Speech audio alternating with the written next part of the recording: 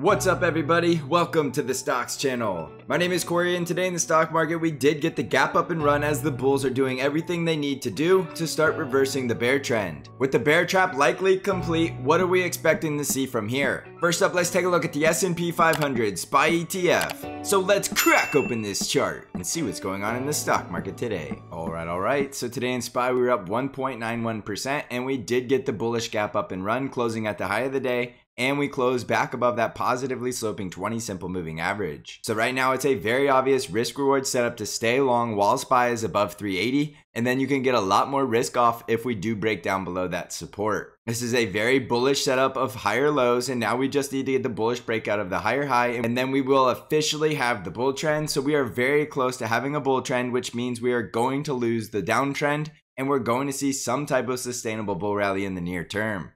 It doesn't guarantee the bear market is over. We could still make a lower high and then continue lower in the rest of the year. But right now it looks like the bear trend is ending and the bulls are doing everything they need to do to get the bull trend. So the next bull breakout in SPY will be that breakout above 390, and then we should have no trouble filling the gap at 401, which means we're going to see short squeezes, which should give us enough fuel to power all the way back up to about SPY 418 to 420. So keep in mind, this is a bear trap, so there's going to be a lot of fuel to push higher because there will be people getting short squeezed. And that is why we did close near the high of the day, because there are some bears already giving up, retreating to the next resistance higher. So if you feel like you've been bear trapped, this is your chance to identify it early in the trend, because as long as SPY is above 380, we are likely going to trend higher. So do not overcomplicate it. It is that simple. You can see the 20 simple moving average is positively sloping and it was used as support today. So everything is looking bullish in the short term. We just need one more confirmation, which will be that breakout above 390. If we break down below 380, it's still possible we are going for that next leg lower to 350. But right now it just looks more bullish than bearish. So that's what I'm seeing. And we do see very nice volume on this recent bounce. So there was clearly lots of buying going on. And that is why we have gone absolutely nowhere in 2 months.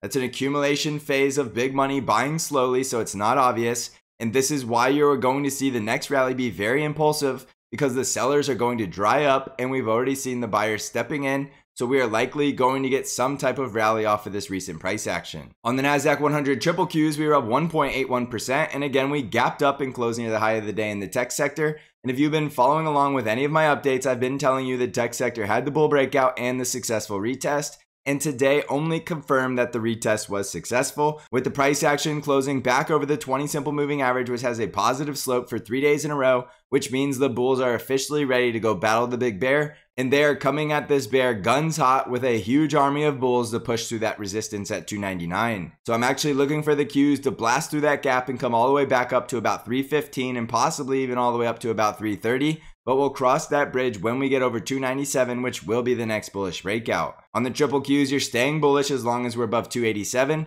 So don't overcomplicate it. As long as the triple Qs are above 287, we are going to continue to push higher. If for some reason we break down below this support at 287 and start breaking the trend line, then we could go down to retest the low right around 269. But right now, everything is pointing towards bullish in the short term, so we're likely going to continue to push higher and finally go battle the big bad bear that's just been waiting up there around that 50 EMA. On the Dow Jones, we were up over 2% today, and just like SPY and the triple Qs, we gapped up and closed at the high of the day, breaking back above that resistance, and you can clearly see we have that positively sloping 20 simple moving average. So all of the indices are looking bullish in the short term, and the bull breakout for the Dow is just a stick throw away from 314. So once we get over 314, we'll likely go close the gap at 323 and possibly even push to as high as 333. So as you can tell, everything is looking bullish in the short term, and in the Dow Jones, the critical support is right around 309 to 310. If we break through that support, look for the gap fill at 307 and possibly a retest of the low right around 301. On the Russell 2000 IWM ETF, we were also up over 2%. And again, we did see a high of the day close back over a positively sloping 20 simple moving average.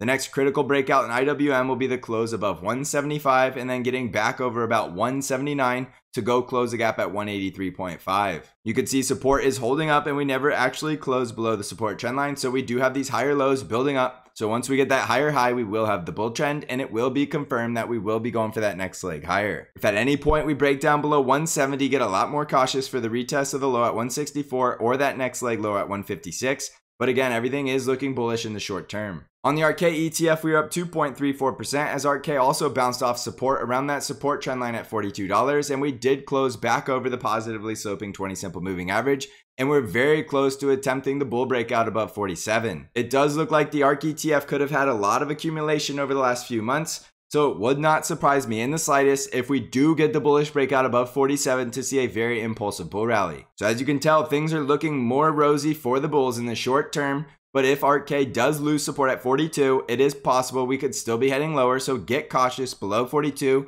for that retest of 36.5, and the next leg lower would be at 33.7. In the VIX, we got absolutely crushed today, going down 8.29%, with the VIX breaking down below the support trend line and coming back down to the support level of 24. Remember, VIX closing below 24 will be a bullish breakout, so I do expect to see the VIX closing below 24 as this bull rally continues, and that should give the bull rally momentum as the VIX is getting crushed back down towards 20 to break out through that resistance. The bears may try to bounce the VIX off 24 in the short term, but don't be alarmed. As long as the VIX is staying below about 27, it is likely just going to be a little spurt of volatility. If the VIX starts spiking above 28 and getting back above 30, then you can get more cautious for that bear market next leg lower. But right now you can clearly see the VIX has been getting absolutely crushed, which is a bullish signal that we are going higher. On Bitcoin, we're currently up 2.4% as Bitcoin's back up to 21,000 and back over the 20 simple moving average, but we have gone absolutely nowhere and we are still ping-ponging between support at 19,000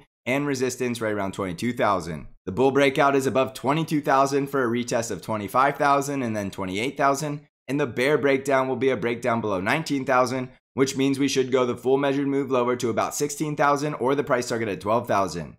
Get more bullish above 22,000 and more bearish below 18,000, but overall it does look like Bitcoin should be putting in a bottom relatively soon. So the lowest I think Bitcoin would go would be this 12,000 point, even though we may not actually reach 12,000 if we do find strong support at 16,000. On NVIDIA stock, we were up 2.54% and NVIDIA did get the bullish breakout, closing above 156 and back over the 20 simple moving average. So we are looking like we have the confirmed bull breakout, so we could start to get a bull trend from here. We have the higher low, we just need the higher high above about 159 to 161. So continue to stay bullish as long as we are above about 154. If at any point we break down below 150, get a lot more cautious because we could be coming back down to 145 or making that next leg lower at 130 or 125. But in the short term, we do look like we finally reached the bottom and we're going to start rallying back up to close that gap at 180. On Tesla stock, we were up 0.74% as Tesla continues to close back over $700. But has not yet had the bullish breakout above 745. Above 745 will likely see Tesla looking full bull because we have all of these higher lows and that will be the higher high, and that means we will have the bull trend. Above the bull breakout, we still need to clear that previous high of resistance at 775, and then we should go full bull in Tesla stock once we see that breakout. If at any point we lose support at 700, look for a retest of the low, which is now right around 660. And if we do break down below the wedge to the downside, that will be bearish, which means we could be going down for the next leg at 571, even though we will have strong support right around 620. On Apple stock, we were up 1.15% as Apple continues to push higher. And if you've been paying attention, you know Apple is one of my leading indicators on why I thought that we were seeing a bear trap and that we were going higher. Apple is now back to the neckline at 150, so it's either going to do an inverse head and shoulders and build out the right shoulder before heading higher, or it's so bullish it's going to blast right through and go straight to 156 to 157. It does look like it has enough bullish momentum to push right through 150, so even though we do have resistance around here, there is no guarantee that we have to reject from it. We could blast right through it. You could see the bull trend is very clear in Apple stock with the higher low and the higher high, and all of the moving averages starting to shift to trend higher. With a market moving stock like Apple, I would not be getting bearish while Apple is looking this bullish. Critical support now is going to be right around 146, and if we break down below 146, we just need to hold this support trend line right around 140. The financial sector was up 3.38% after a gap up and run after more bank earnings coming pre-market, so that is a bullish sign, and we're back over the 20 simple moving average. So we could start to bounce off of this triple bottom look and then go close that gap above, and this is a very bullish look as long as we are above this support at 30.8. The industrial sector was up 1.57%, but still not closing above that 20 simple moving average. So you can get a lot more bullish if we can start breaking above some of this upside resistance. The healthcare sector was up 2.41% after that successful retest of support, and now we're back above the 50 EMA and all of the other moving averages. So we are very likely building out this right shoulder before we break out and start trending higher. The energy sector was up 1.63%, bouncing off of that support right around 66, and you can see the Bollinger Bands are getting very tight and very squeezed, but we're still in a very strong bear trend. I don't think the energy sector is ready to go higher just yet, but if we do break out above $70, you can get a lot more bullish. So jumping back over to the S&P 500, as you can tell, this was very clearly a very bullish week because we did see a lot of buyers of the dip on increasing volume. So if you are ignoring these bullish signs that the bear trend is weakening and the bulls are starting to strengthen, you are going to get bear trapped and you are going to lose a lot of money trying to short strength. This is bullish price action, even though it's not obvious if you're just waiting for the obvious breakouts. But by then you're already going to miss a lot of the move and you're very close to great risk reward setups. Like I continue to tell you, use SPY 380, and as long as we are above 380, you need to stay on the bull, or at least that is my opinion of how I view this chart. So get ready for the next bullish breakout, as this momentum is likely going to carry over into next week. And remember, this is still a volatile market, which means we are not out of the woods yet, which means we still need to see confirmation with that higher high, but things are looking very good in the short term. And we clearly see the tech sector breakout leading the way higher, which every bull market starts with the tech sector leading higher. Keep in mind that every bottom is on the worst news and you never reach a bottom with good news. So even though it does look very bleak out there, you have to follow the chart, and right now the chart is starting to show a lot of bullish signals. Also, don't forget that I do have Bank Trade Alerts, which is an algorithm-driven trade alert service that only trades the ETF TQQQ and sends you all of your buy and sell alerts directly via email and text message. Even in the bear market of 2008, Bank beat the market and had a very positive return. If you're looking for more information or want to subscribe, you can click on the link in the description of this video. I also have the Stocks Channel Discord where I do intraday updates and analysis and bring new trade ideas to you weekly. If you're interested in joining the Stocks Channel Trading Discord community, you can find out how to join the Discord server by clicking on the link below. So thank you for watching, everybody. I hope you're crushing this market. And as always, I will see you in the next episode.